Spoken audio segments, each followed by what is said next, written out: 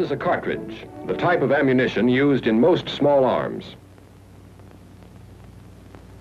It consists of a metal case, a bullet, a powder charge to drive the bullet,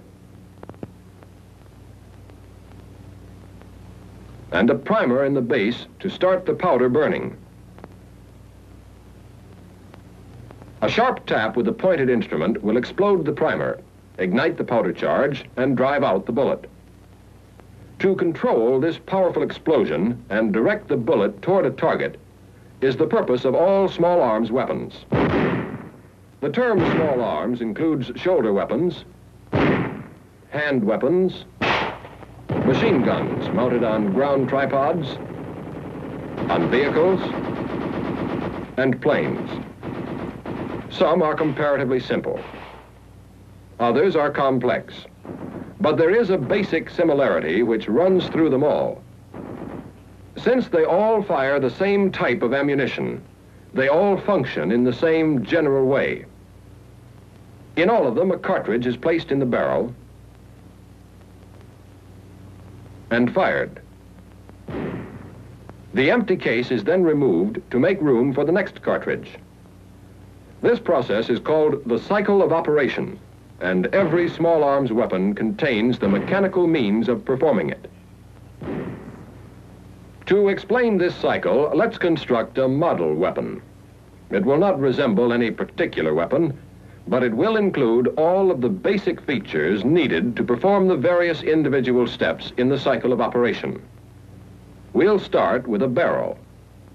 Removing the top half of the barrel, we can see inside. In the breech end is the chamber. This is where the cartridge fits and where the explosion occurs.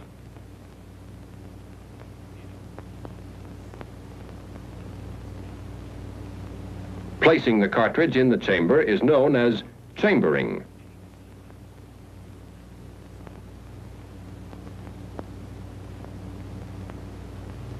A sharp tap on the primer would explode the powder charge and drive the bullet out. The same explosion would also drive the case backward out of the chamber. Therefore, the cartridge case must be held in the chamber, so most of the explosion will propel the bullet. The part which backs up the cartridge is usually known as the bolt. One end of this bolt fits against the rear of the cartridge and holds the case in place when it's fired. In order to hold the bolt in position, we need something to support it. The barrel, too, must be held in position.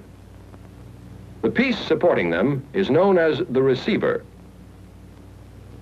There is a channel in which the bolt can slide. The barrel is attached to the front end. With this side section removed from the receiver and the bolt back, we can still chamber a cartridge by moving the bolt forward. This takes care of the first step of the cycle of operation, chambering. Instead of depending entirely on the weight of the bolt to hold in the case when the cartridge is fired, we'll use some way of locking the bolt in place. The simplest way of locking is to fasten a lug to the side of the bolt. A notch is cut in the side of the receiver.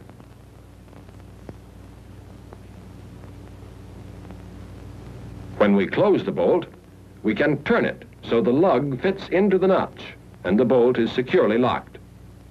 This is the second step of the cycle of operation, locking. It can be made easier by adding a handle to move the bolt.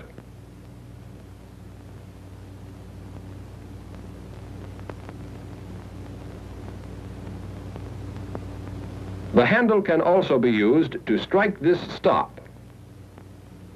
This prevents the bolt from sliding out of the receiver. With the bolt closed, how are we going to fire the cartridge? To fire the cartridge, we must strike the primer. However, the bolt is in the way. Apparently, we'll have to go through it. This bolt was prepared for that. The top half can be removed. It has a channel running through its entire length. All that is needed is a rod to reach from one end to the other. This rod is called the firing pin. You'll notice that it is slightly longer than the bolt, so its point will extend a little beyond the face of the bolt. We can now strike the primer by driving the firing pin forward. One way to drive the firing pin is by using a spring.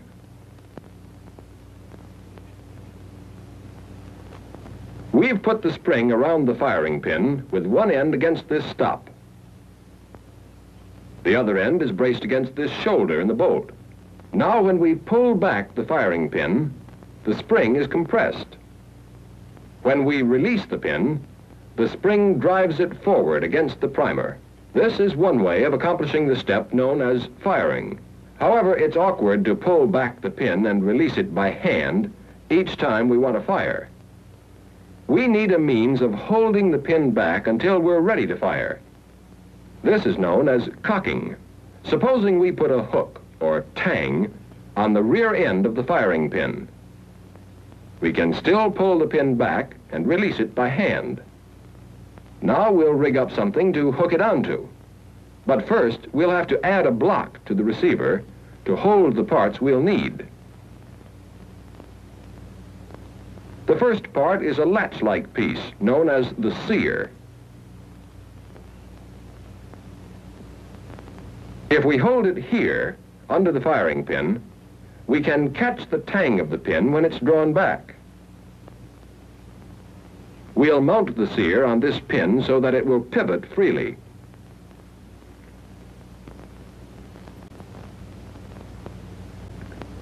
We can release the firing pin by pushing down the front or nose of the sear.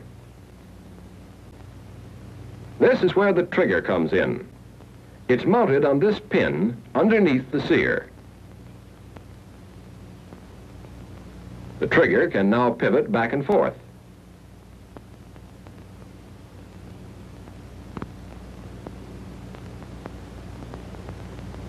When the trigger is squeezed, it moves the rear end of the sear up.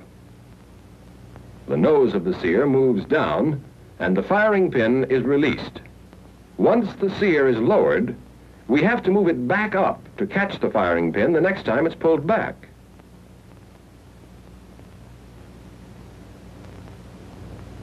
That's why we need a spring, a sear spring, to push the sear up. It's installed underneath the sear.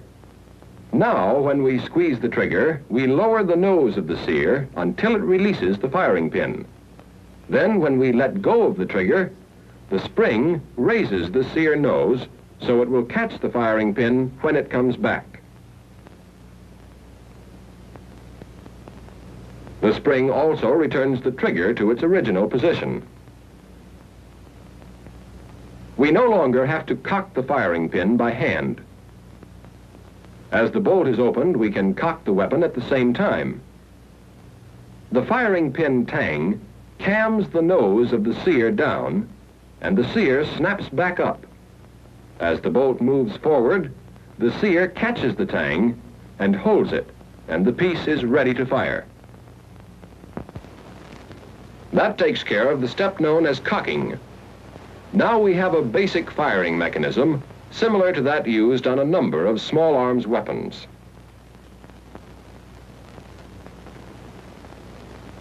But there is also another kind of firing mechanism. Some weapons use a hammer, which strikes the firing pin. We'll build this hammer type of firing mechanism on the model.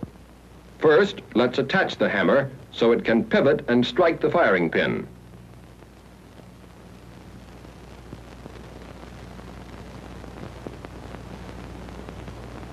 The spring was taken from around the firing pin to drive the hammer. The firing pin is retracted by various methods in different weapons, and it remains in the rear position until the weapon is fired. To guide the spring, a rod is run through it. The front end of the spring is braced against this shoulder. The rear end of the spring is braced against this supporting block.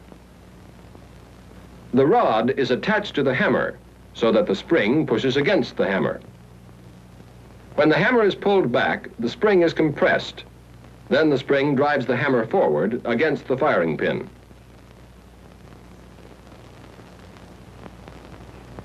To cock this firing mechanism, we can use the same sear, trigger, and sear spring that we used before. When the hammer is pulled back, the sear snaps up into this notch and the weapon is cocked.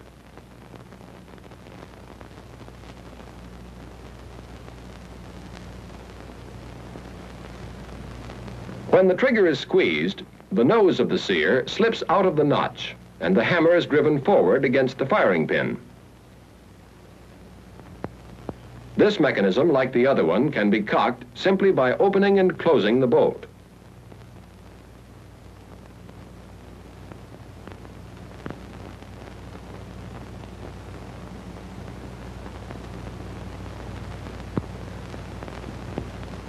Squeezing the trigger fires the cartridge and sends the bullet out through the muzzle. But it also leaves us with an empty case in the chamber.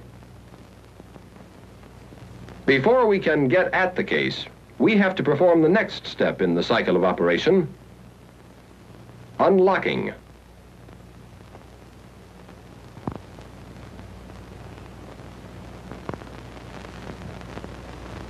We still have the problem of removing the empty case from the chamber. This is known as extraction. On a real weapon, extraction is a serious problem.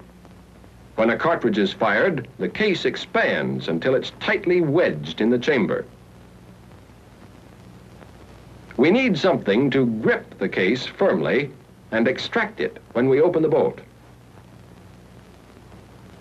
The part which does this job is known as the extractor. It has a hook to grip the extracting groove in the head of the cartridge case.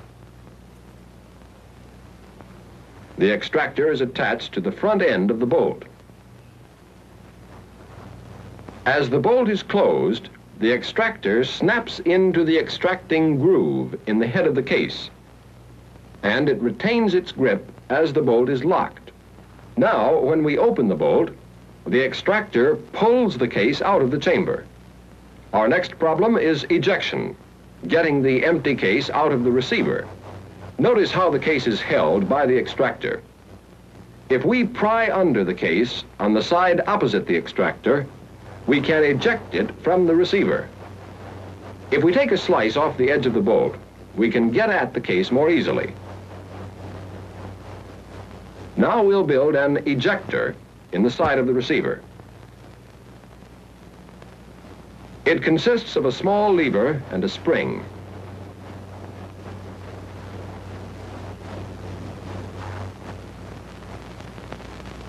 We'll attach the lever so it pivots at one end with the other end held outward by the spring. When we push the bolt forward, the ejector is moved into the side of the receiver. When the case is extracted, the ejector slides into the notch, strikes the case, and ejects it. Let's watch it again.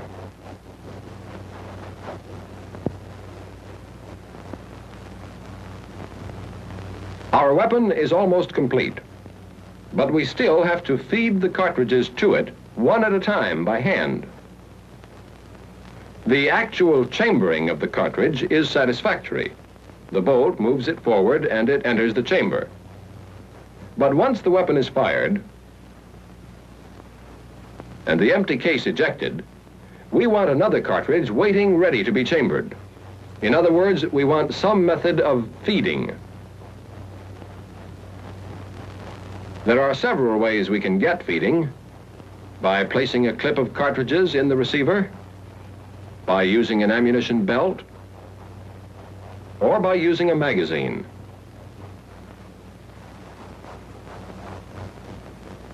We'll use a magazine. One side is transparent, so we can see what's going on. Inside is a spring and this follower.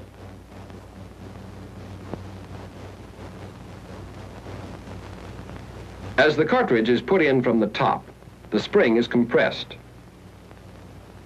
As the next round is inserted, the first one is pushed down and the spring is further compressed. The spring, of course, keeps pushing the cartridges against the top.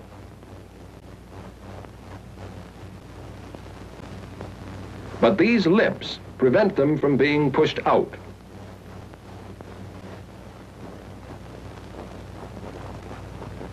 A cartridge can be removed only by sliding it forward like this. And once it is removed, the spring feeds the next one up into position. Now let's install the magazine into the receiver.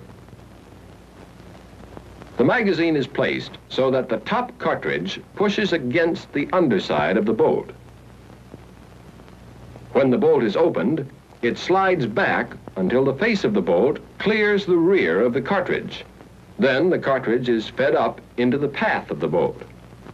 As the bolt comes forward, it strips the cartridge from the magazine and chambers it. And the spring in the magazine moves the next cartridge up into position. Now, each time the bolt is opened, a cartridge is waiting to be chambered. That's the last step in the cycle of operation, feeding.